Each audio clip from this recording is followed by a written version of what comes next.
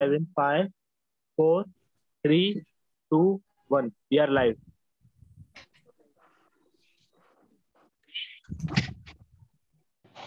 Anish, I'll welcome everyone and then hand over it to you.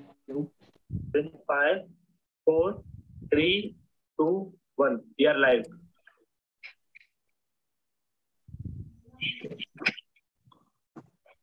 Anish, I'll welcome everyone and then hand over it. Okay. In 5, 4, 3, 2, 1. We are live.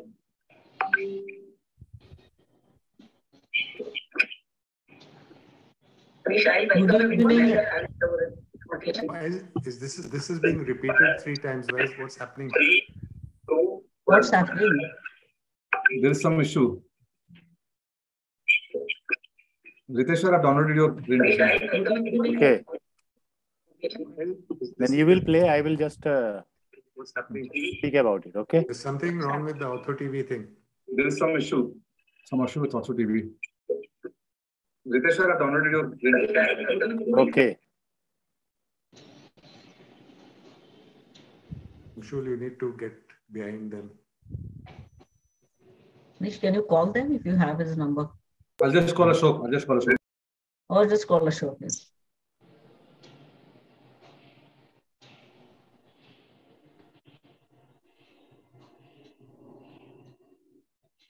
Should I share the screen and check whether I can play? I'm just calling Ashok.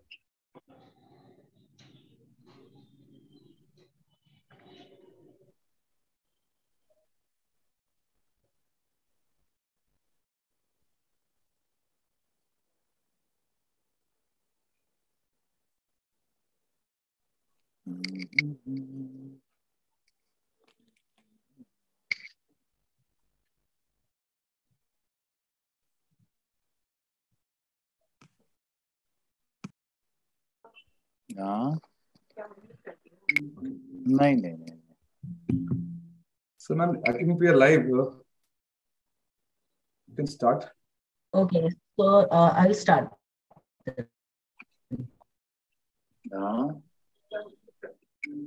नहीं. Good evening.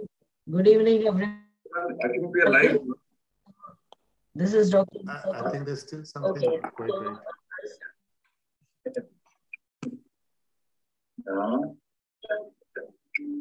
नहीं.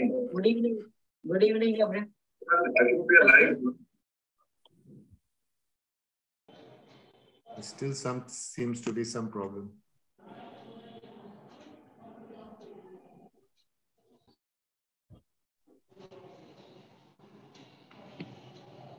Okay, so should I start? There's some problem. This is Dr. Ruta Kulkarni, President of Asami, India. I welcome you all for this webinar. This is our second webinar in the series of Ask the Masters, and this is hosted by the John Mukhopadhya and Dr. Altaf Kawoosa. And I also welcome all the speakers, Dr. RITESH Pandey, Dr. SINGH, Dr. RITESH RUNU, and Dr. SHAMSUL. I welcome all the and Dr. Ravi Chauhan. So let's start the webinar, and I hand over the proceedings to Dr. Manish Prasad. Over to you, Manish. Ma'am, thank you so much for the address. And without any further ado, I think we'll straight away go to the presentation. And may I request Dr. Ritesh Pandey, who's the state representative from Bihar for Asami, India. He is an associate prof at AIMS, Patna. And he will be showing a presentation to us on clubfoot.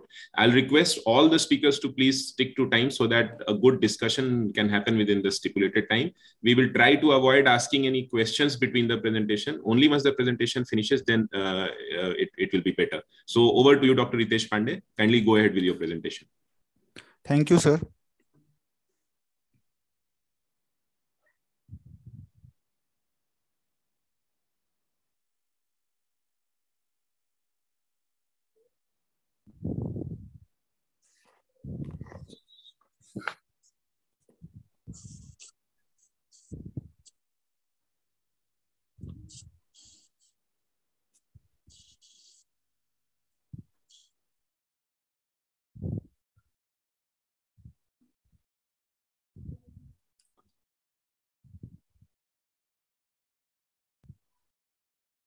So is it visible? Yes, we can see this and we can hear you.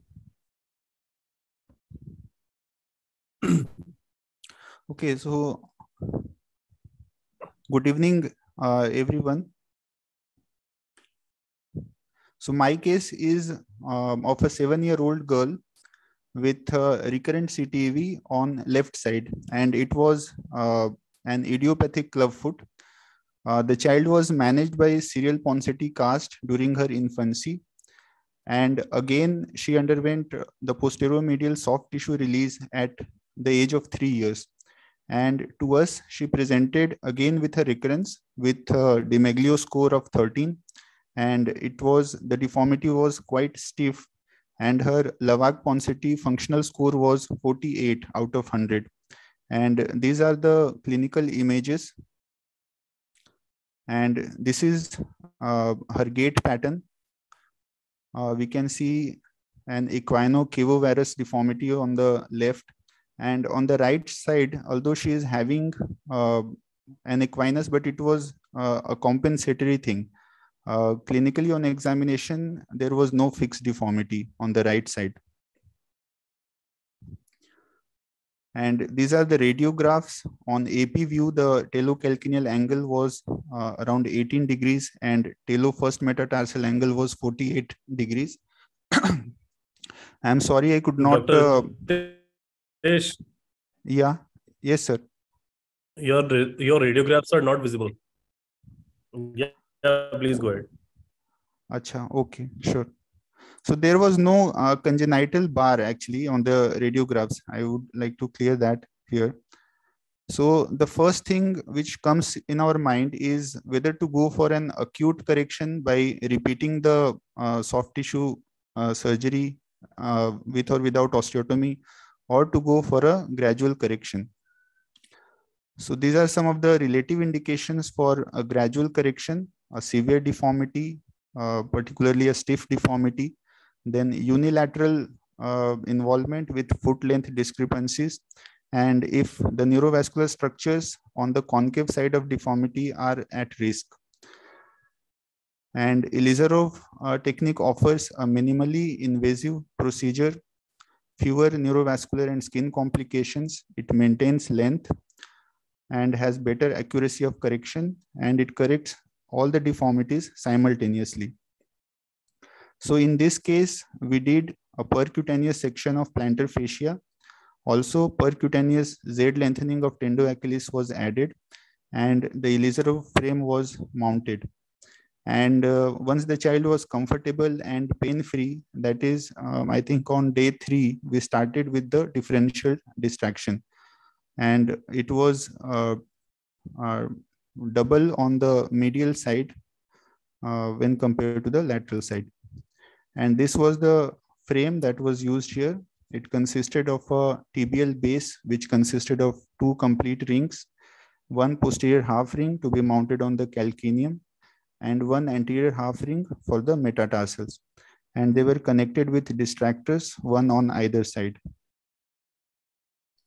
So these are some of the controversial issues, like should we use a talar pin or a talar wire, when to add an osteotomy, what should be the duration of frame after correction of the deformity, and how to decide and when to do a tibialis anterior transfer. So we can discuss all these issues in discussion section, but the literature is divided over the use of talar pin. There are many studies who have not used a talar wire or talar pin, but still have reported very excellent results. However, few studies which were published recently, they suggest the use of talar pin so that better control over the movement of the segments can occur. Similarly, indications for the osteotomy is also not very clear. There are several studies which have suggested different ages for which they have recommended the osteotomies. And the one by Hosny et al., which was published in 2002, they didn't use the osteotomy even in adults. However, some relative indications for this osteotomy are an older age, if there is congenital fusion of the bones, of the tarsal bones, very severe and very stiff deformities, and the neurological deformities. So in this case, we didn't use the Taylor wire or Taylor pin. Similarly, osteotomy was not done, and we relied just purely on the distraction of the soft tissues. And these are the images at 6 weeks of differential distraction showing satisfactory correction. So after that, the frame was removed immediately after correction. And we added tibialis anterior tendon transfer in the same sitting after removing the frame. And an above knee cast was given for 6 weeks, followed by a below knee cast for another 6 weeks, and an ankle foot orthosis thereafter. So the deformity correction was nice, but the child developed purulent discharge from the tendon transfer site. And so the wound was explored, and we found the ethibond used there to be infected. So it was removed, and the wound healed satisfactorily thereafter. And these are the images after 12 months of removal of the frame, showing good correction with De Meglio score of 5 and Lavag-Ponseti functional score of 85.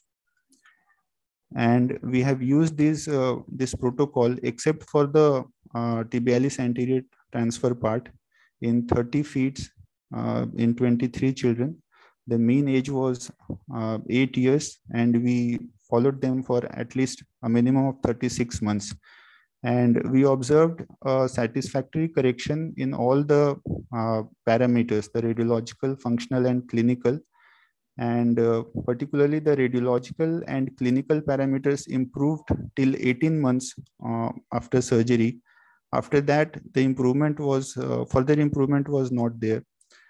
But the functional score continued to improve till around 36 months. And the results were better in children who were younger than 8 years of age.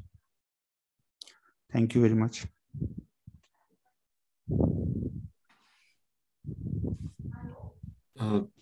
Thank you, Dr. Ritesh, firstly for sticking on time, and secondly, a very, very beautiful presentation. As Sam had laid down in the beginning only, may I go to Dr. John Mukhopadhya, sir, our very senior teacher. Sir, would like to hear your comments on the management of the case, sir, and if you could share some pearls of wisdom, sir. Sir, you are muted. Sorry. So I think the Ilizarov is Sir, sorry, can you hear me? Am I audible? Yes, sir. Yeah. Please go ahead, sir. Okay, so I think there's no doubt that the Ilizarov is a very good method for treating these older children with stiff deformities. A couple of things which I would put in is, one, I don't think doing a tibialis anterior transfer just as you remove the frame is a very good idea, because you will always have problems with the pins, and then you risk infection, which happens. So I would be very wary of straight away. Would wait for the patient later, and if they have dynamic varus, they have a good correction, but still have dynamic varus when they're walking, that's when I would do a tibialis anterior transfer. The thing is, I think after you get the correction, it's a good idea to keep it in that position for some time before you take off the frame, rather than taking it off immediately. Okay, otherwise, I think the results are great. So, well done. Yeah. So, Altaf, you got something to add? Yeah. Good evening, sir. Good evening, everybody. This was a nice presentation, Dr. Ritesh.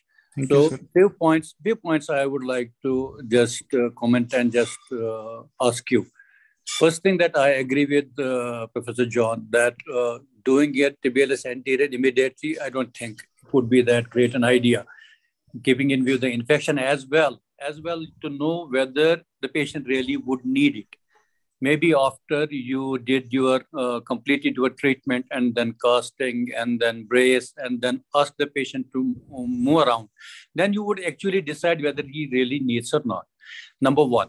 Number two, that you do percutaneous Z lengthening. So what is my concern regarding that is, since this is a powerful tool and this is a long-standing deformity, you need to generate a good amount of power to correct the equinus and other deformities. Now that the tendo-Achilles, you have already done a percutaneous this tenotomy. So there's always an apprehension that the tendon might give in.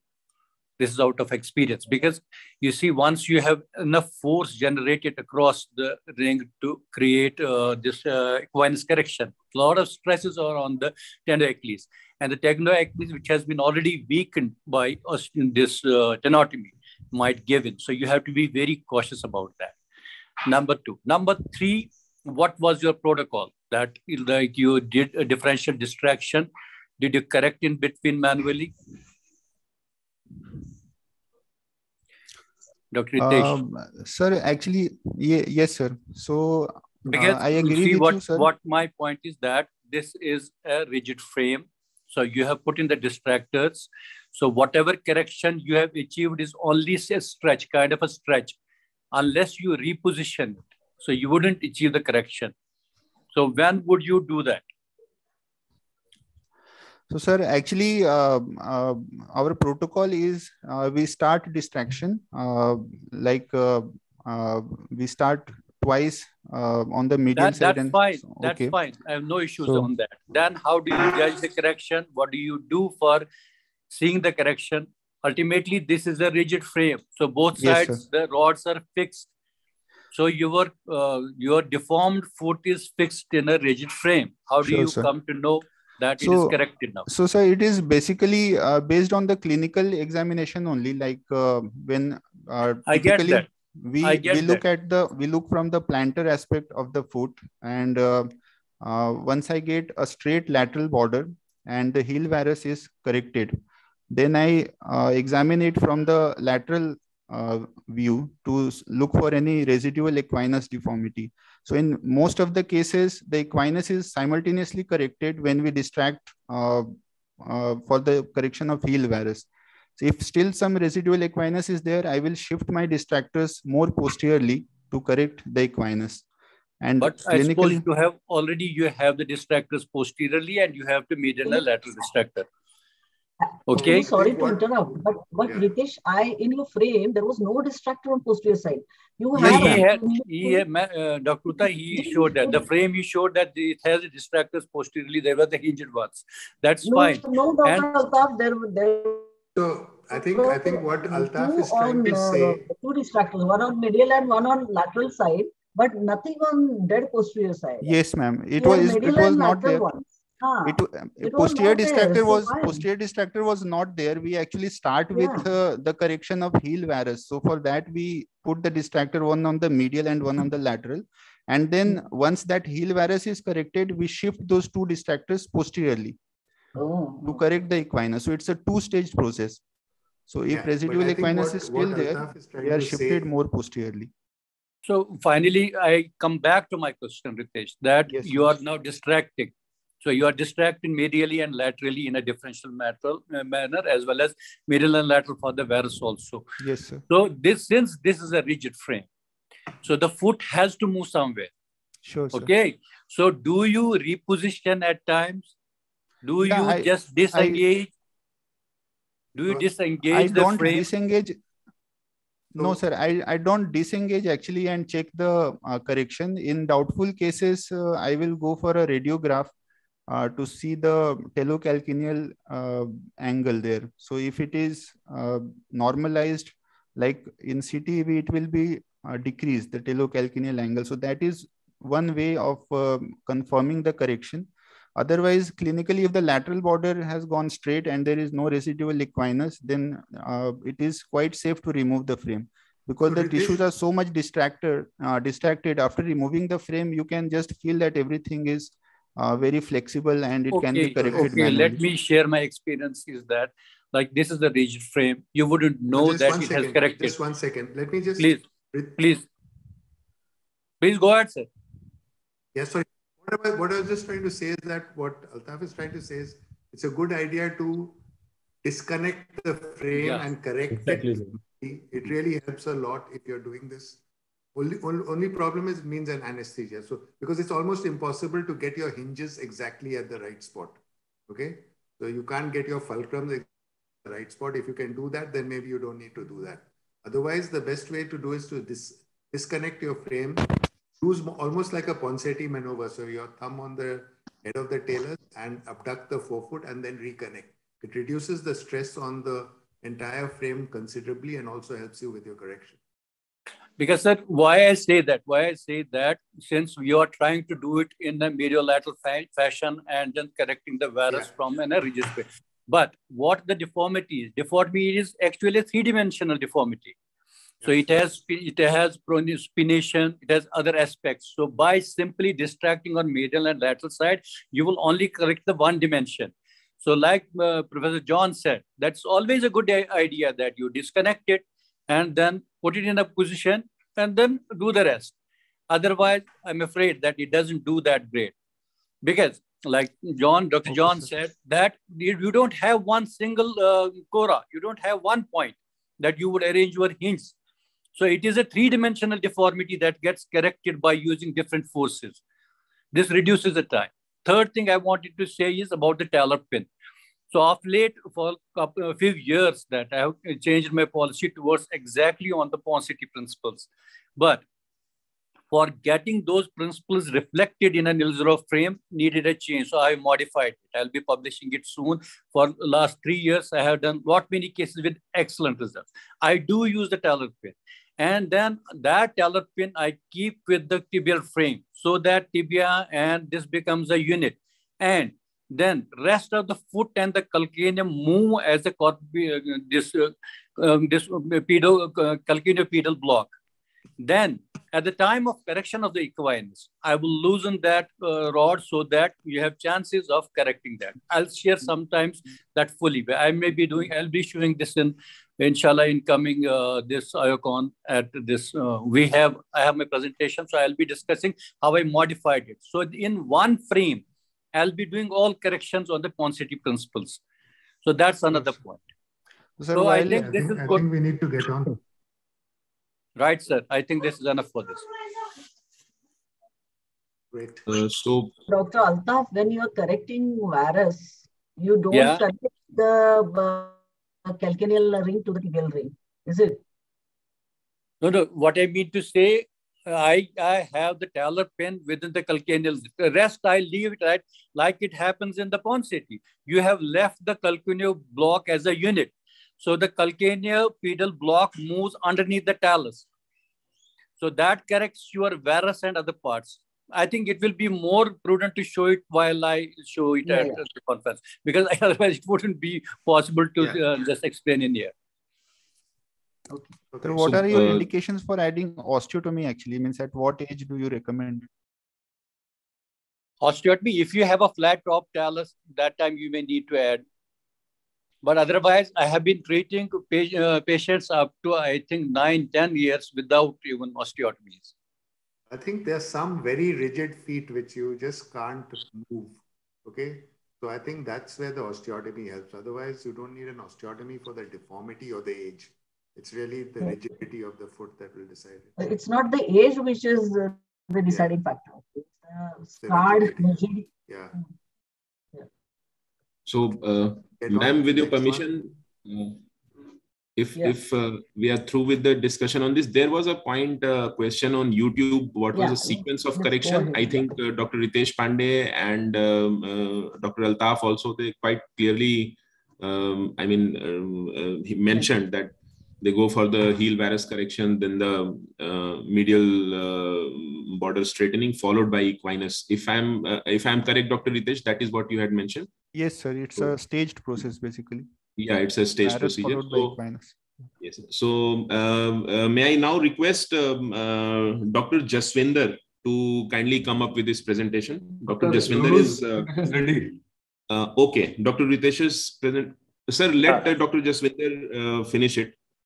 Okay. He's already there. So, Dr. Jaswinder happens to be a consultant at the Paras Hospital, Patna, and he'll take us through a case of congenital pseudoarthritis of the tibia. Let us see what he has in store. Thank you. Yeah. Good evening, everyone. Am I audible? Yeah, everything's okay. Okay. Yes, you are audible. Yeah, thank you. So I'll be talking on the management of congenital pseudoarthrosis of tibia. Congenital pseudoarthrosis of tibia is a rare disorder which is seen like 1 in 1,40,000 children. Around half of it is associated with neurofibromatosis 1. The difficulty or the characteristic of this disease is there is a fracture at some time in tibia, and which is very difficult to achieve union. There are various surgical techniques which are available for the management of this condition, like intramedullary rod, external fixator with Ilizarov ring, onlay grafts, cancellous graft, vascularized fibula, and many more. But overall, the primary union rate from the index surgery from various studies, it ranges from 22 to 100%. So I'm going to present a girl who had presented to us last year, who was 3 years at presentation, and she got a congenital pseudoarthrosis of left tibia. So these are the clinical pictures. There was a deformity of the tibia at the upper 2/3, lower 1/3 junction, and roughly around 100 degrees of deformity could be seen in the sagittal plane. These were the X-rays.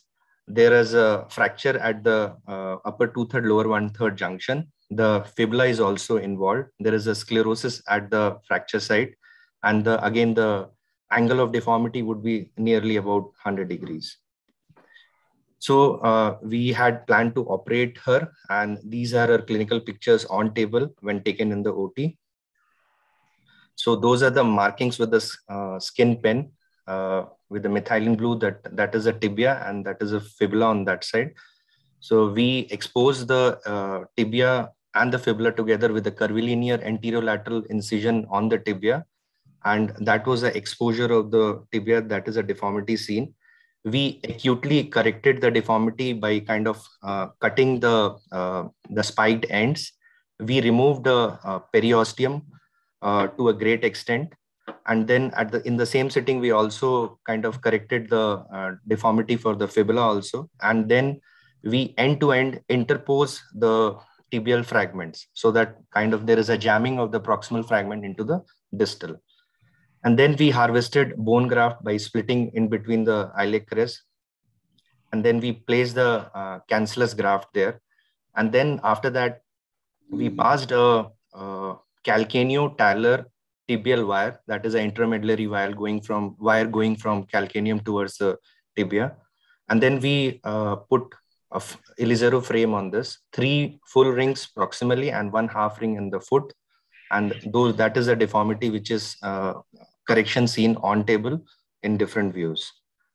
At the same time, we also did, because there was a good amount of shortening when we had cut the tibia. So we also did a proximal corticotomy between the first and the second rings. Those are the Shyam pictures. There was some problem with the Shyam, so that is kind of some dark patched scene. So that is the wire, intramedullary wire going from the foot. That is a corticotomy scene there, and with a good deposition of the CPT site. So while distracting, this is around 1.5 to 2 months when we got the X-rays done.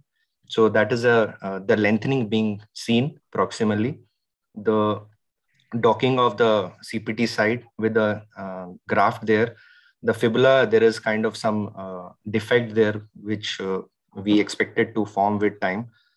And this is at around 3 months, our clinical pictures. And when a good amount of, equal amount of length was achieved on both the sides, then healing was seen, we also made the patient to walk at that time.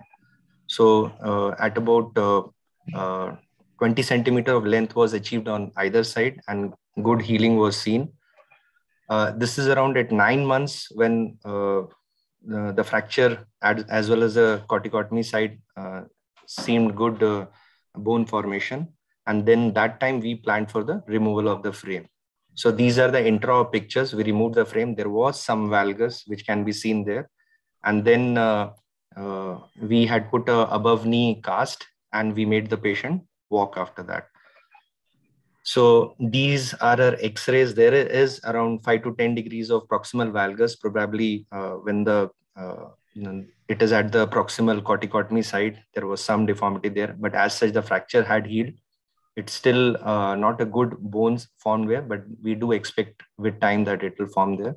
And then we had given a brace, and this is her last walking video, which we got just 2 days back.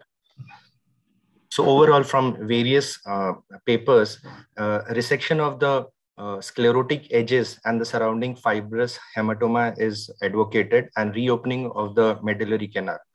The axial alignment is advised to be achieved on table with correction of the angular deformities. A maximum cross-sectional area at the CPT site is advisable, which is different in different studies.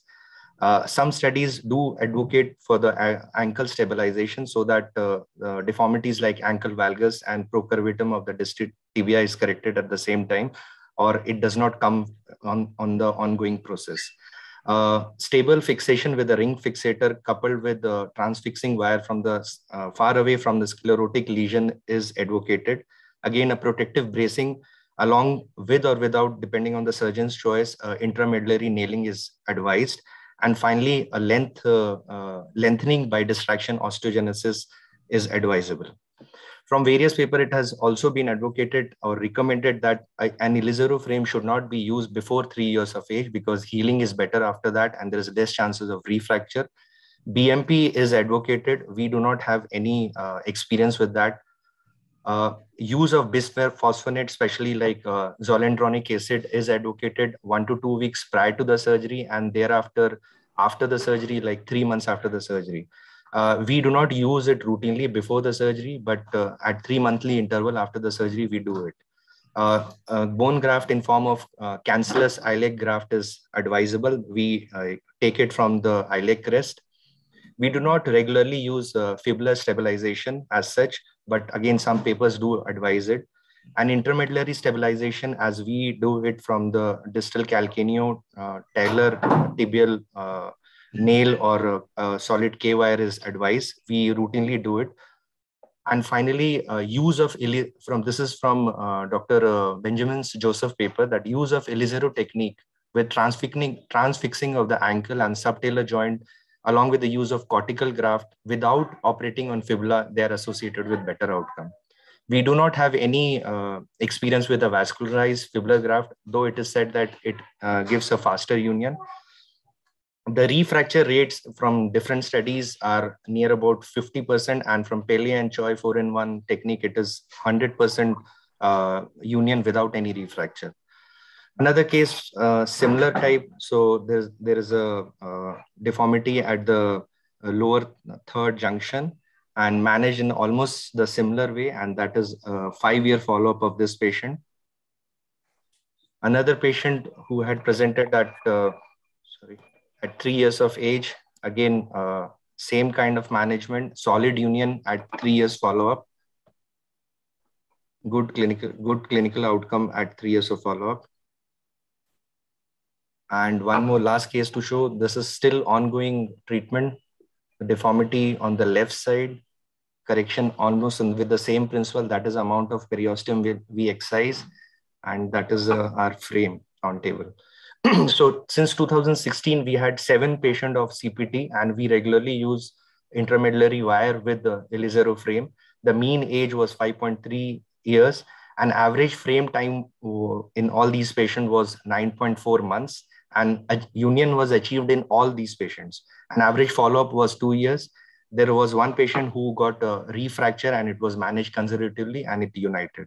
So to summarize, congenital pseudoarthrosis of tibia is difficult disorder to treat, and union rates from various studies ranges from 50 to 100%. Deformity correction along with stabilization with intramedullary wire and Ilizarov frame gives good results, at least in our hands. And it should not be advocated before 3 years of age. And we do give brace for a prolonged period so that the patient does not land up in fracture again. Thank you. Thank you, Dr. Jaswinder. You've got a good number of cases for a case series also, as far as CPT is concerned. So may I now request Dr. John, sir, to kindly give his comments. Altaf go first, since Dr. Altaf, sir, if you are there. Yeah, Dr. Jaswinder. Excellent presentation. I have a couple of concerns. What would be the weight of those rings? Steel rings using in a small child. I think overall, if I make a frame together, it would be around 2 kgs, 2 kgs, sir. Yeah, a small child to handle such a big ring. That's one issue. So both you, do you have any experience with carbon fibers handy? And you don't need too much of the kind of weight to be used there. Sir, we do use, okay. Number one. Number two, that you are continue this tibial wire, intermedullary wire coming in the diaphysis, coming out in the diaphysis. So it's not more proximal. So do we have, naturally these, because of the dysbiosis, they have all the possibilities of having a fracture at that place. And then third, if you have used the graft to begin with, why didn't you attempt a cross union? That would give a wonderful result. Okay. Because so you are using a graft, you are fractioning, you are doing all the things. And third thing, do you remove the hematoma circumferentially? Do you get any difficulties in removing that? Right, sir. May I answer now? Yeah, please. Right, sir. So we regularly remove circumferential hematoma periosteum. We do it regularly, sir, proximally and distally. One. Second is, from last 3 cases, we have been 3 to 4 cases we have been attempting for cross union. We take away the interosseous membrane, we expose the fibula, and we do it regularly from last 4 cases, I would say. And about that diaphyseal wire, I would say yes, there is a chance of a fracture. There is a possibility for that, sir. But usually we don't attempt to pass it in the cortex. It happened in one of the cases we did it because we felt that the bowing was so much that it kind of came out proximally towards the cortex diaphysis. But usually if we get good alignment correction, then we pass it towards the center in both AP and lateral view. And that would be just even proximal to our corticotomy sites. So it would be a great idea also. Why not to use the full Pali protocol that you use hyaluronic acid before and then do the grafting, removal of the hematoma. And I wouldn't suggest that, like in that case that you had done, the fibula was open at this, it would weaken your tibial union. You did the simultaneous lengthening. So the gap increased. Naturally, it had to. And I don't expect it to fill in because this is not a normal bone. This is a pseudo-orthotic fibula as well as tibia. So it would be, I think, a great idea to me if you did this fibular osteotomy at a higher level, so that at the junction of the pseudo-orthosis side, you have a good support on the lateral side as well. And you are expected to have a non-pathological area of the fibula where you would do the osteotomy. Yeah. Agree? Yeah. So one or two things. One is that ideally you should actually try to get a cross union between the fibula and the tibia, and we've started doing that, but we were not doing that earlier. But it hasn't actually increased our number of refractures. The one refracture we had was actually at the corticotomy level and not at the pseudarthrosis levels, interestingly, maybe related to the wire. The case that you actually presented, when did this valgus occur? Because that's something which ideally should not have happened, okay? Because it's happened at an upper level near where you did your lengthening. And I think maybe in the casting time, you should have checked that valgus did not occur, because I think that valgus will be a problem for that child. One more question, sir, had asked. We have carbon rings, but usually we tend to use it in the upper limb. I have never seen it being used in the lower, in our setups. Okay, so we have used it in the past in the pseudarthrosis. The only problem with the carbon fiber rings, it's very thick. Okay, so it reduces the amount of rings you can put in some cases in the smaller child. So that's right. Because why I agree. The carbon rings are lighter. There's no doubt about it. It makes the X-rays a lot easier. So there are advantages, but they are thicker rings. So in a small child, sometimes you are fiddling around for space with them. Why I recommend carbon fiber rings? That you don't actually need too much of metal. It's a small child, small bone, and putting in too much weight adds to its disuse porosis. That's why I tend to use the carbon fiber, because otherwise these are heavy rings. So small I child mean, should I have. agree that it's lighter, but at the age of 3, these children are able to walk around quite happily with that ring. Okay, so 3, 4, 5, it's not a problem. If you're doing it in a 1-year-old or 2-year-old, which Paley does, then it's a different situation. And Paley also, if you use Paley's protocol, then you should also use BMP. If you say use the complete Paley protocol, but we are not using BMP. BMP is costly. Yeah, so exactly. So, but if you're doing the full Paley protocol, you have to use BMP. And I have my reservations against using BMP in these small children because we are still not absolutely sure about the teratogenic effects of it. Yes. No, but about the zoledronic acid, sir? At least it prevents the porosis. Maybe. I'm not entirely convinced that you need to use it initially, but yes, later on we use bisphosphonate. But yeah, that may be a thing to do, but I think zoledronic acid also has some problems with it. So we've seen complications with its use in the smaller child. So, Dr. Singh, do you always pass the wire through the calcaneus? Yes, ma'am. Yes, so ma'am. We have a fracture of wire, at the level of ankle. Because I had that problem in a couple of cases, and Ma'am, we did not have any complication as such till now, and we have been regularly doing that. To remove the distal part of the wire. So I think that's obviously. So how long do you keep the wire? 2 joints, you have to worry about that. Ma'am, we are not removing wire till, I would say, adolescence. After the removal of the ring, the wire is still there. Then you immobilize subtalar and ankle joint for a long time. Yes, ma'am, but we do have to give support, and that is well advocated by Dr. Benjamin Joseph and team. There are a couple of questions on OrthoTV, and they are all related to the valgus and possibly a rotational deformity also in the first case, Dr. JASWINDER, which you had showed. So I would like to know from you as well as our senior experts, whether it is a problem of stability of the frame or whether it is linked to early weight bearing. Can some light be thrown on it, sir? I would say yes. I mean, we did not make the patient walk very early. It was only after 3 months she started walking. So, but there is a possibility that though it did look that the corticotomy osteogenesis was good and the bone, there was a solid union there also. But yes, there was some valgus when we did remove the frame. And we hope that with time, there is a possibility that it might remodel. How much lengthening did that child require? Around 4 centimeter, 3.5 to 4 centimeter. Usually this valgus is a tendency that if you lengthen beyond 5-6 centimeters, then it is bound to happen.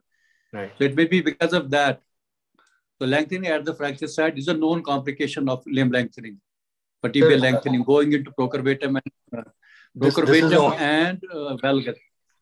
Sir, we have been lengthening regularly in all the cases. We did not find it in any other case. The second thing is, in this child, there was also that if we see the X-ray, the fibula support was not there, which we were discussing some time back.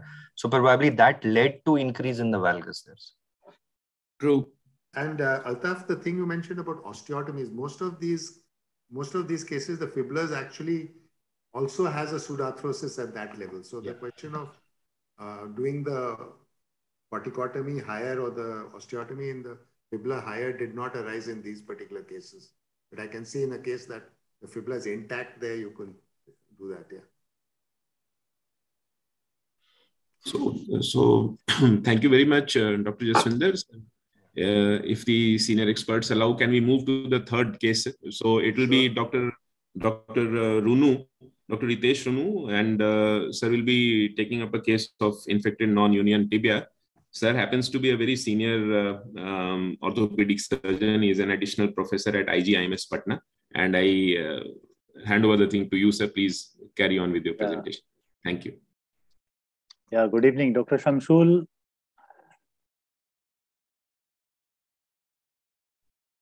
Yeah, today I am the speaker and Dr. SHAMSUL is my driver. He will be, I am just simply sitting in the car. Can I start, Dr. SHAMSUL? Just a second, sir.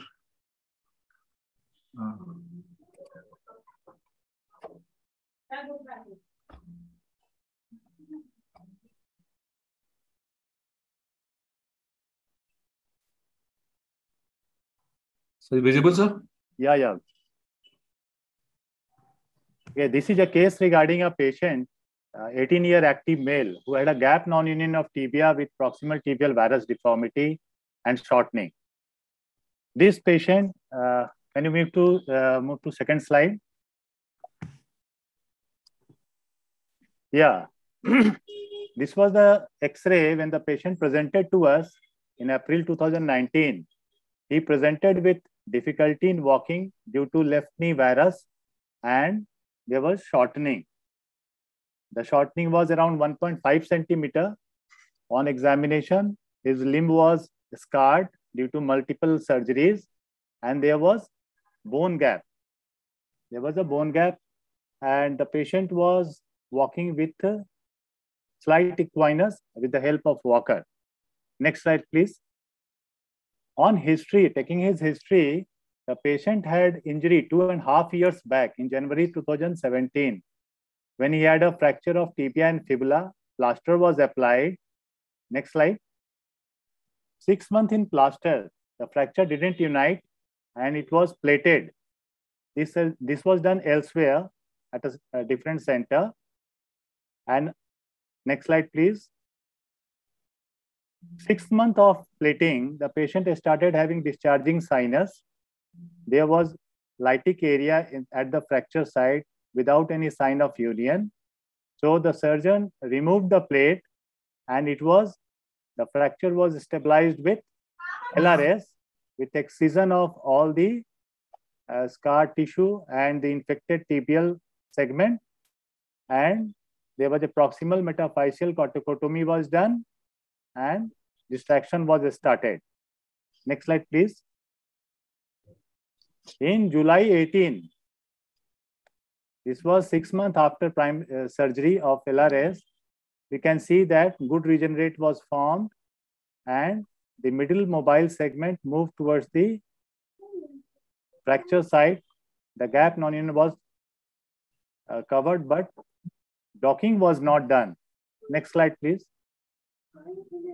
10 months after this surgery, this patient presented to us. And this was the situation. He had a proximal tibial varus deformity. There was, regenerate has consolidated. There was a gap of around 4.5 centimeter. Fibula was united. He had a stiff ankle. Next slide, please. Now the problem with the patient was, the functional problems were that inability to bear weight on left lower limb. His knee was in varus and 1.5 centimeter of shortening was there. Radiologically, there was gap non-union of tibia atrophic type. Proximal tibial varus deformity was visible and the bones were osteoporotic. Next, please.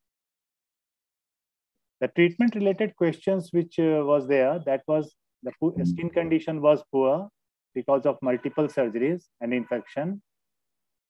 Whether we should go for single or multiple stage correction was another question. What should be the implant? Then internal or external fixation, which will be better? And if external fixation, which type of fixation is better, whether it is uniplanar or multiplanar? Keeping all these in mind, we went for pen and paper planning. Next slide, please. So we did a pen paper planning and we found that Ilizarov is the best answer for this. Next, please. In May 2019, according to deformity of the fragments, Ilizarov frame was applied. Next, please. This is the lateral view. The frame was applied with hinges on the anterior medial side and posterolateral side. And then distraction was done. Next, please. Differential distraction was done. This is the video. Is video running, Dr. Shamsul? No, sir, video not running, sir. Okay. So this is the video regarding a patient is walking on with the frame, with the walker after surgery. This is 1 month post-op. Distraction has been started. and we can see that some regenerate is being formed and varus deformity is gradually corrected. Next, please. This is 2 months post-op. The varus deformity is almost corrected with a good regenerate is formed, and the gap non-union is being covered by the movement of the middle mobile segment. Next, please. This is 4 month post-op. This is 4 month post-op. Next, please. This is 6 month post-op. You can see that good regenerate has formed and there is docking at the gap non-union site. Next, please. After 6 months, completed 6 months, the frame was removed and we can see that varus deformity is corrected. There is docking at fracture site, but the transversing trabeculi are not formed. Complete union is not seen, but that area was painless. Frame was removed and patient was kept on POP slab for 3 weeks. Next, please. The patient is, the limb is straight now. In this video, the patient is able to move his limb without any movement at the fracture site. Next, please. This is 7 month post-op in December 19. We can see that regenerate has consolidated. Now there is no gap non-union, but there is no solid union at the gap non-union site. After that, COVID era came and the patient was lost in follow-up for a year, 1.5 years. Next slide, please. In May 21, the patient sent his X-rays and his photograph. That was 2 years post-op, in which we can see that varus deformity is corrected, the regenerate has consolidated more, and some bony union is seen at the gap non-union site. Next, please. That was the patient 2 years post-op. Patient is standing and is walking. Next, please. And the patient presented few days back in November 22. We can see that good union has occurred at the gap non-union site. That is complete 6 years after injury. The patient has good union with correction of deformity. Next, please. This is AP view. Next one is lateral view. Good union at the gap non-union site. Next. Patient is standing. Next, please. He is able to squat, but due to a stiff ankle, he is not able to squat completely. In next video, he is walking comfortably without any limb. So we learned in this case that multiplanar deformity correction is a dynamic process with multiplanar device. The placement of hinge needs to be changed according to change in deformity correction. And in this case, we did that. The hinges were changed at 1 or 2 times. And Ilizarov frame helps in correction of multiplanar deformities in a much easier way. Thank you.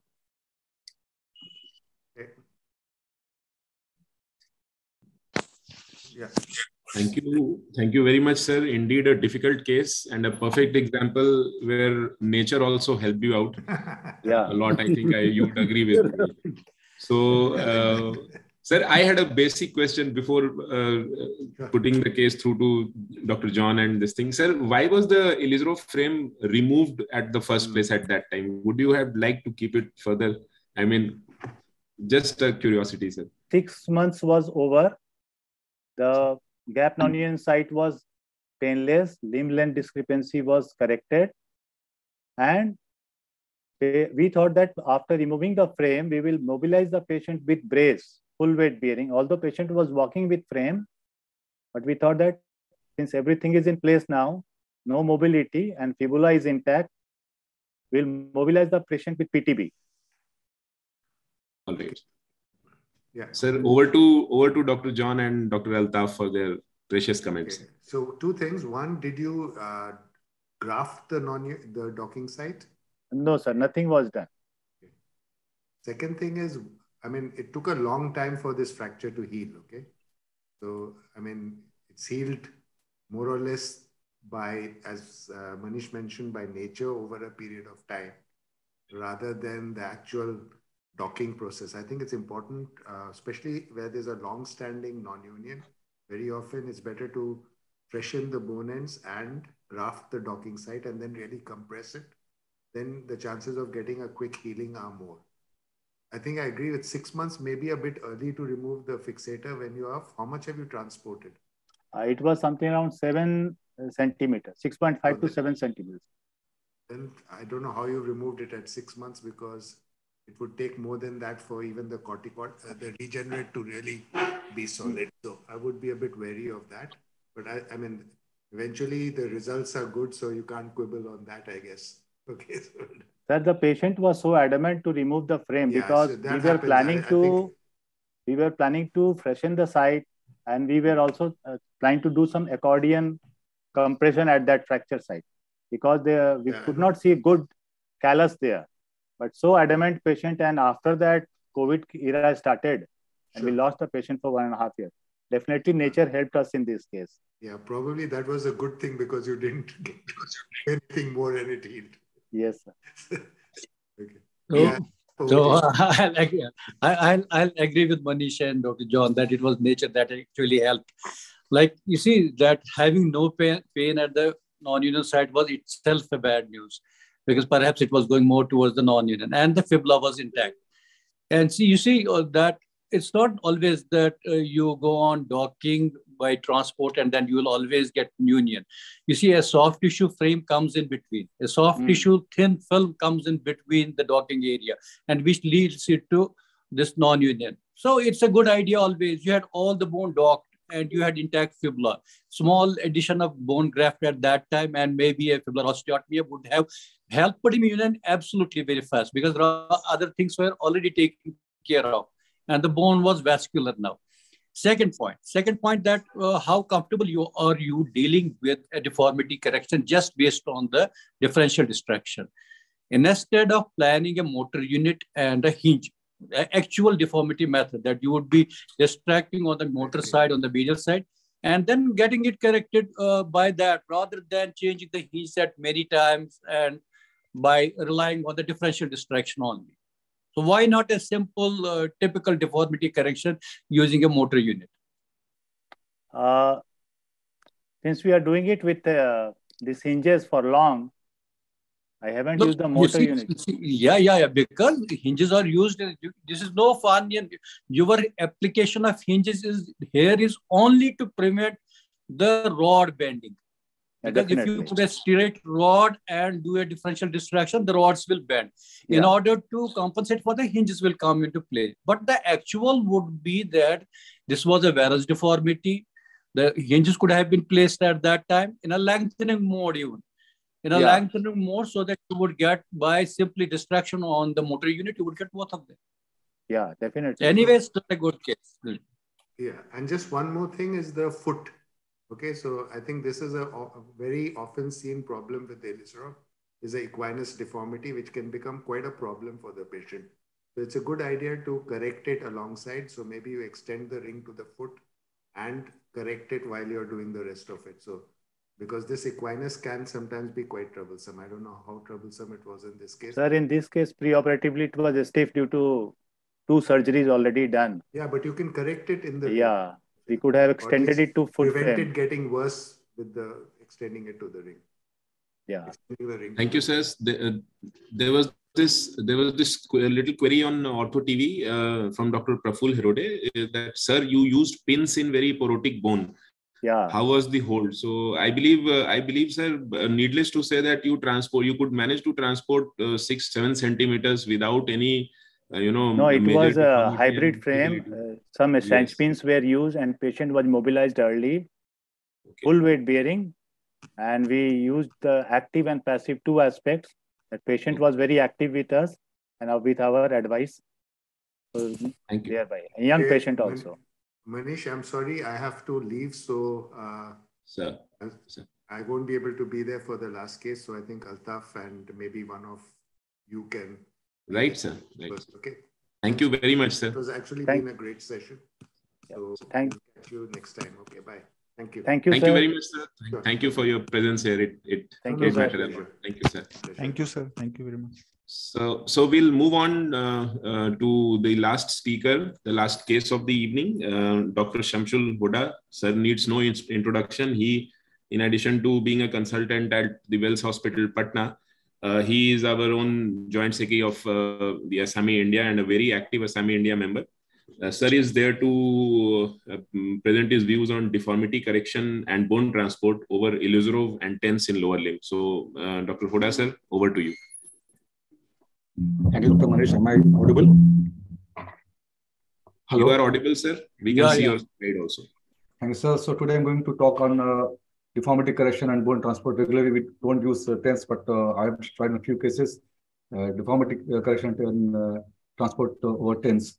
So this is one case, like this distal tibia, post-traumatic deformity, pseudoarthrosis of tibia, like the shown earlier cases. And this is a 13 years young boy. It's an adolescent boy with old history of injury, multiple failed treatments, and chronic deformity, limb shortening, infection, and there is a limb. There is shortening, you can see. So I planned Ilizarov surgery in this case. These are the clinical pictures. You can see there's a gross soft tissue shortening also. There's infection at the tip also.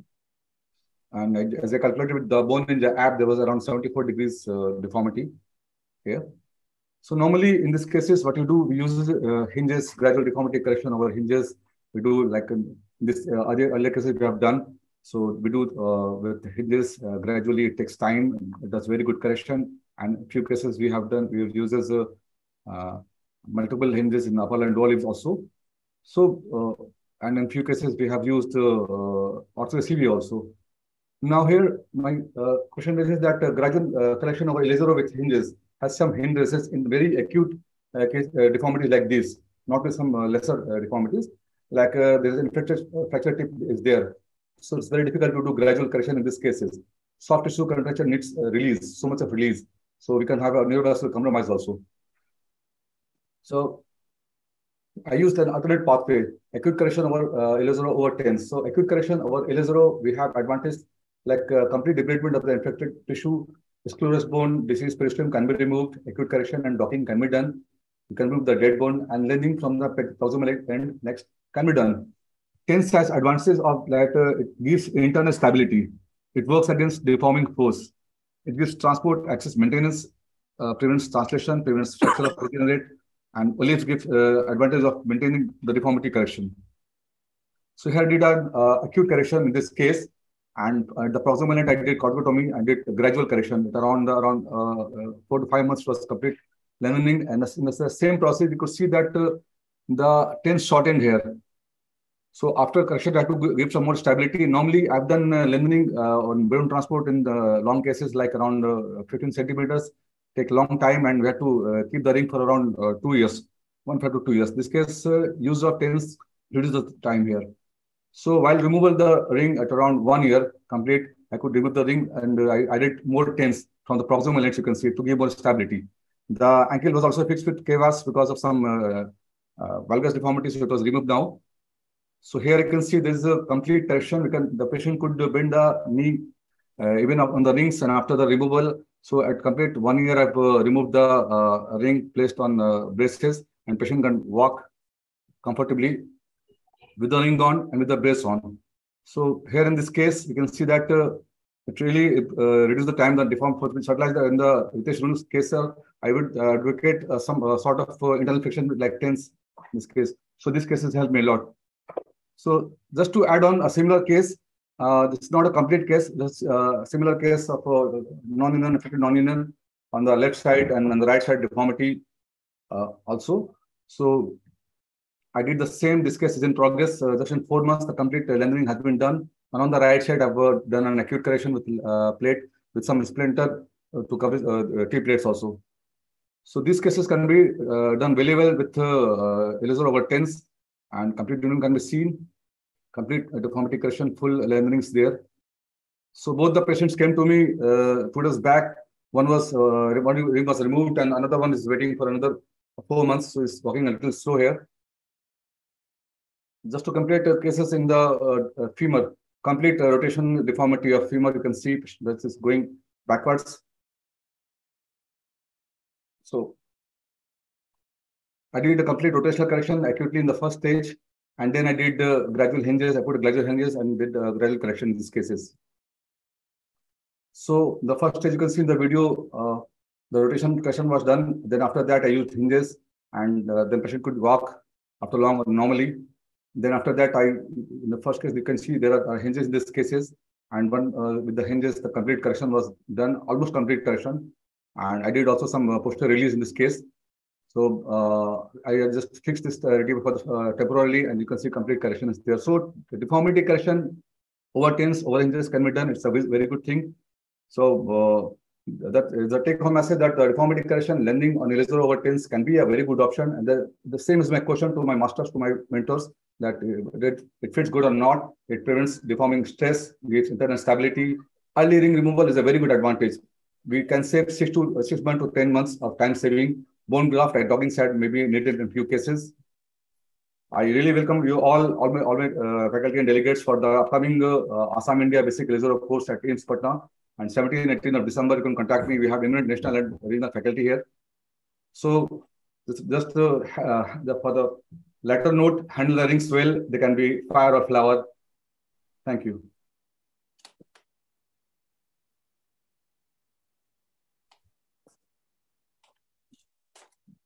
Thank you, Shyamsul sir. Shyamsul, good animation in the last one. I request Dr. Altaf to please come up. Yeah. Good presentation. Dr. Shamsul, good presentation. I have a couple of concerns. Both of your patients had basically a pathological limb. So both of them had pseudoarthrosis. So naturally, there is no question of just treating the deformity. Like you said, that gradual correction in such a deformity, that the question doesn't arise. Because you have to deal with the pathology, actual pathology of the condition. It's pseudoarthrosis, and you have to deal with the hematoma and other things. So it's a typical pseudoarthrosis. So there is no point in telling that we want to do whether gradual or acute. So you have to treat the basic pathology. And then holding it with a tense is a good idea. No problem in that. That's a known procedure that you use a self-lengthening, you use an elastic nail for that. That is the protocol. So even if you protect, so tense would take care of that. That is one. Second thing, how did you correct the rotational deformity by hinges? Sorry, sir? How did you correct the rotational deformities by rotational deformity by hinge? So in the third case, sir? Yeah, in the femur, you had the rotational deformity. Sir, I did the rotational deformity correction acutely, not with hinges, sir. I just did the rotational deformity first, put the little looser rings with hinges, just to and that over tens I could gradually correct just a little more, so that it come to at least nearly, so that tensile can have to attend to bend. Question is one thing, Shamsul, that you have tens inside, you have the nails inside, and then you tend to do a rotational correction. Is it feasible? Your tens has a 3-point fixation. So it gives you stability at 3 points, at the two ends and the center, like the conventional nail would do. How would you do a deformity correction with something inside? And second thing, if you had to do acutely, then what is the fun of keeping the ring? You could have fixed with anything. My idea of telling is that if you need to do a rotational correction, you use derotation bars. You use the derotation bars so that you gradually rotate it. Use the rod and over the posts so that you gone lengthening, you gone transporting the post in a wheel fashion. Here, and here. That is how you create this rotation correction. A hinge is supposed to do it in one plane, maybe anterior, posterior, medial, lateral. It's not going to correct in a rotational way. So the idea of rotational correction is using the derotation bars, like one on here, another here, and another here. So you go on transporting here, the ring moves here, and the ring moves here. So it gives a torque. That is how you do it. And in fact, for rotation, putting in tens to begin with, I don't think is a good idea. So I've been used the rotational bars in smaller rotational correction, but this was a complete. So that is the point. In case of a bigger correction, you need to go gradual. Right, sir. Right, So sir. that is, it is more effective in that rather than a smaller deformity. Maybe you correct on table. But a big deformity that needs to be corrected gradually needs a derotation bars. As hinge is not going to, hinge is going to correct it in the medial lateral or anterior. It is one. So it is will not derotate. So you may have to think about that. Right, sir. Right, sir. Thank you, sir. Anybody wants to have a question about that? Ravi sir, please go ahead, sir. Actually, not a question, just a small comment that in your first case, you have used what Altaf sir has suggested, that it's a protocol in pseudoarthrosis of using a tense nail or an elastic nail. It's a protocol, but I think you could have avoided using so number of nails. Why you have used 4 or 5 or 6 nails in that? Well, you could have used a proper diameter nail. Even single nail could have worked, or even 2.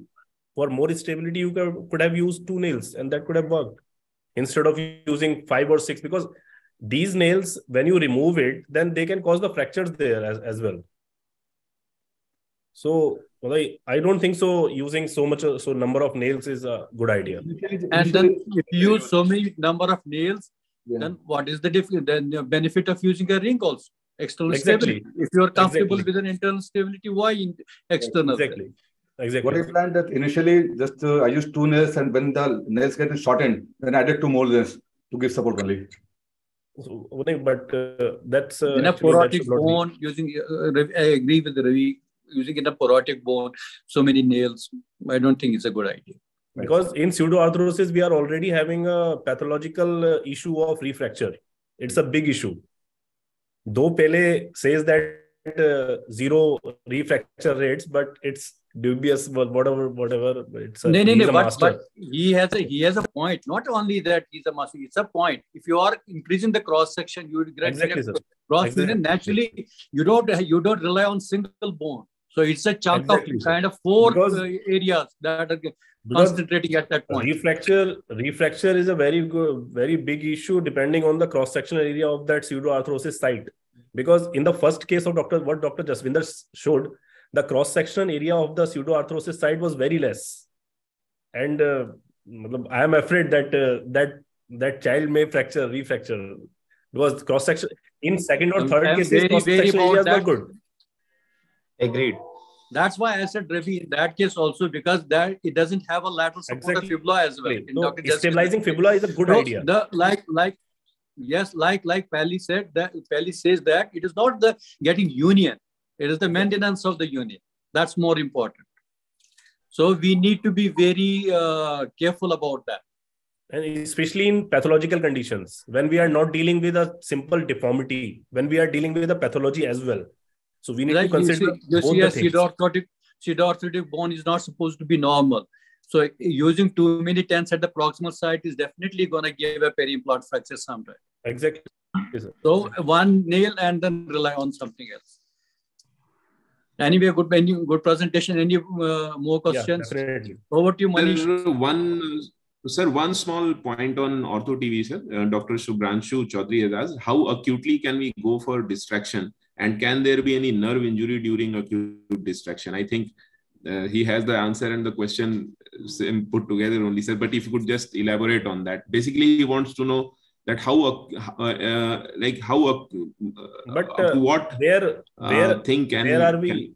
are we doing the acute distraction? Yes, we're not doing acute. We are doing gradual distraction. We are doing the gradual distraction. Nobody is doing the acute distraction as such. I don't know. What Altaf sir, do you have any comment? No, I don't understand. The question is, exactly. Shamsul didn't say about acute correction. Yes. So that is the routine orthopedics. You know that how much acute correction can be done, especially in a valgus knee. You wouldn't like valgus femur. You wouldn't like to do an acute correction, or you might need to do the release of the CPR.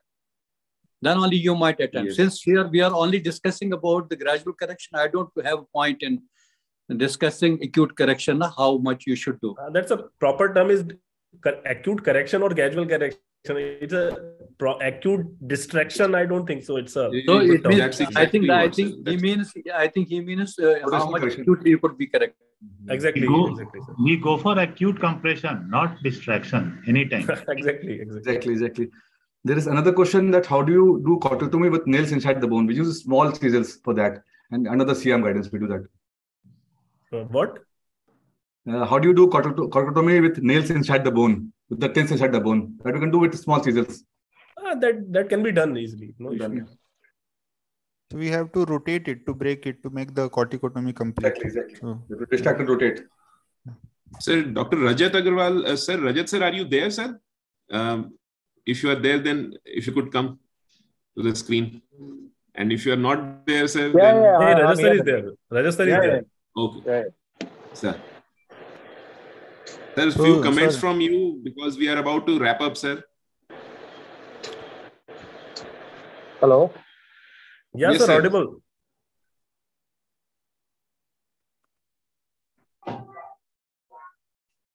Rajat sir, you have muted yourself. Acha, you are operating. Okay, sir, go ahead with the operative procedure, sir. Need not to get disturbed. Yeah, sir, I have one question to Altaf, sir. Sir. Yes, okay. Sir, for CPT cases means what is your current protocol? Are you following Pele's protocol of cross union? Yeah, I do. I did in previous. I did many cases with wonderful results. So you are using plate for fixation as advised by Pele? I use a ring. I use a ring because it's too handy. I don't want to put in too much metal. I use a few rings only just for stabilization, and I use either a TENS or a nail inside to prevent. And I get good cross union, and that's really helpful. And I need to make one comment actually on Dr. Jaswinder's first case or second, even third, that Dr. Pele is using the graft, just not for the just a union. He is using that much of graft for the cross union as well, for increasing the cross-sectional area. Rather for cross union more. Rather for cross-sectional area, rather for increasing the cross-sectional area. Yeah. I've seen that getting a cross union is actual thing. And that's in our part that we don't use any. Dr. Jaswinder has said that now he has started doing cross-sections. So since last 4 cases we are doing it. And one more thing, I think Dr. Altaf has already said, what personally we are feeling is to put a wire in the fibula also does help along with putting a wire in the fibula. Fibular stabilization sometimes is a key factor. Yeah, because Pele's recent recommendation means what he is doing is doing a cross union, put a plate over the tibia and a nail in the fibula, and lengthening he does in the second stage once the cross union is achieved. Yeah, because Ritesh, if you intend to do a lengthening, then you have to do a different this osteotomy for fibula. Because if you are achieving a cross union, so you can't lengthen. If you want to lengthen in the same stage, then you have to have another this osteotomy of the fibula, isn't it? Because where would the limb move? Sir, Dr. Altaf, 2 questions from my side. Yeah. So the first question is, do you take the periosteum from the iliac crest and wrap it around the... Yeah, you see, I do that, but I think that is the most difficult one. And in last Asami, then I had a discussion with Dr. Pali. I asked him, how do you manage to keep it flat? Because it wrinkles. The moment you take the periosteum, it wrinkles. It is such a delicate thing to handle. And do you know what he said? He said, I don't do it. You don't need to. You don't need to. Actually, it is the cross union. He might have tried all those things to facilitate union and leaving no options. So that's why he uses periosteum, he uses graft, he uses BMP, he uses stability. So these are all things. And the circumferential removal of this hematoma. To me, in a small child, that's the only difficult thing. To me, I feel that's the only difficult thing. Getting it because the hematoma might be adherent to the vessels. So that gives little jittery time. Getting it because you have the thready vessels and then you have the hematoma, thick hematoma, identifying them. So many a times I don't use tourniquet. So I go on feeling at the same time. It's a good idea that this is my personal experience. I don't use tourniquet. Try to go delicate and remove the hematoma, create the cross section, and use the fixation and then use crossing. Right. And the second thing I is... disagree with Dr. John that zoledronic is, you see, one of my patients, he pressed to get his surgery done. He was coming and going many a time. So he was so curious that he wanted to get it done, and he didn't wait for the zoledronic acid. And I did find a difficulty in his graft. I thought that his graft started getting resolved. Then we did the problem in the post-op. We gave him zoledronic acid. I think it's a good idea to have zoledronic because these bones are already so much porotic. And now how do you give zoledronic acid? Do we give it one shot or exactly? I mean, there are surgeons who use it for like in one admission for 3 days. No, it's over a period of time that like the conventional over this infusion over a period of time, not for 3 days. It's like infusion over a period of time, maybe 1 or 2 or 3 hours. Yeah. And as per the dosage, recommended dosage, I think exactly, by 0.02 or maximum, something like that. It can range from maximum 2 to 3 hours, not more than that. Yeah, we are also giving it pre-operatively 1 month before, as Palek regimen has suggested, and we are getting good results during surgery. Yeah, we give pre-operative zoledronic acid, then we operate the patient, and in CPT cases with good results. Dr. Jaswinder, that is pamidronate, which is given for 2 to 3 days in cases of osteogenesis. I was talking about pamidronate. Well, zoledronic acid, we hydrate the patient first, and then we give it with the dose of 0.05 milligram per kg body. Altaf sir, just like the case of RITESH sir, when the docking is not in good union, have you ever planned to put in a solid titanium nail inside in cases? I do in few cases, sir. And there's a chance of refracture. Altaf sir? Where? So after long bone transport, when you see the docking side is not having a good union and either not working with the bone graft, have you ever tried putting in a solid titanium nail inside? I've tried in a few cases to avoid refracture. No, I didn't use after the ring fixation. I didn't.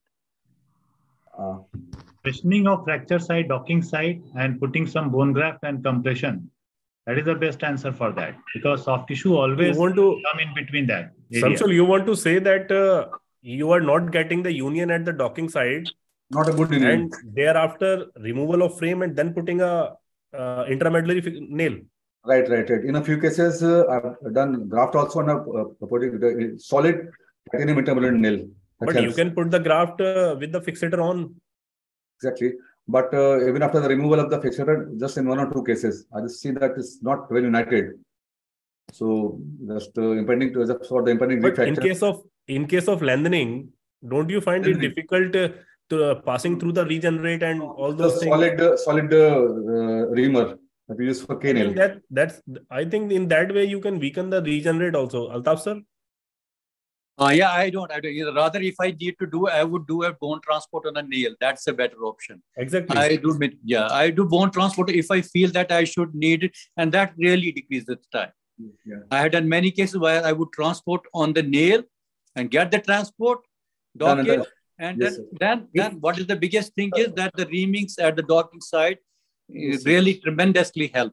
So that once you have got the docking, lock it and finish. You're done.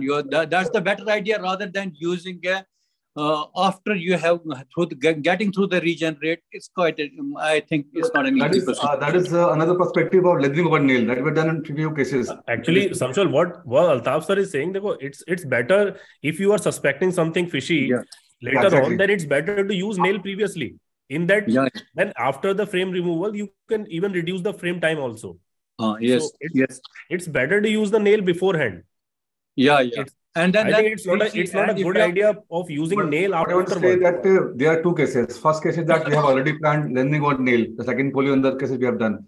But in another cases like infected bone union, we have done bone transport and then docking, and at the end, after even the bone graft, just in 1 or 2 cases, I've seen the alignment is good, but the docking side is not in a good condition. So after 1 year, we cannot just plan of that. So in 1 or 2 cases, I've used solid nail that works. Shyamsul, there are 2 things. Just let me complete. There are 2 things. One is if your docking side is not in alignment is not proper, then when you are doing the nail, then we cannot use. Definitely, when you are doing the nail, it will move towards the anatomical axis.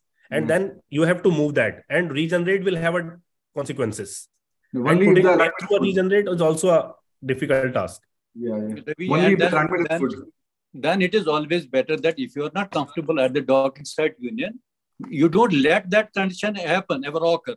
The moment you are still in the frame, freshen it at the bone graft, little bone graft unit, and then your job is done instead of then fiddling with a nail inside. And then if you have used the proximal transport, it will be always difficult to negotiate a nail through the regenerate. Exactly, sir.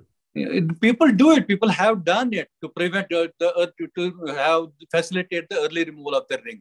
But once you have all the pins inside, you have all the chances of getting infection. So had you had the nail before transport, would be a better idea. Yes, sir. But that will and then that time the reamings itself at the docking site, there will be deposited at the docking. Once the transport is coming, you will have wonderful union to begin with. Yes. But why you want to remove the frame? Basically, you can do the grafting with the frame. There must be some saying that after some time he has found reflexes. What then? Yeah. Don't let this condition happen. That means your union is not comfortable. You are not like we saw in the previous case. You have to wait more. Refractures mostly occur because of the lax cross-sectional area and the malalignment. Malalignment is one of the major factors in refractures. Dr. Ravi, like in Dr. Renault's case, yes, it's sir. nature which came in to help. Exactly. Otherwise, normally it would always refuse to unite. Why should that unite? So don't let that tension happen. In those cases where we can do a primary docking, that is one of the best option, followed by lengthening. Yeah, but if we cannot do that, we should always keep the option open that we can go for opening the docking site. If you can do the primary docking, then you can avoid the docking site complications.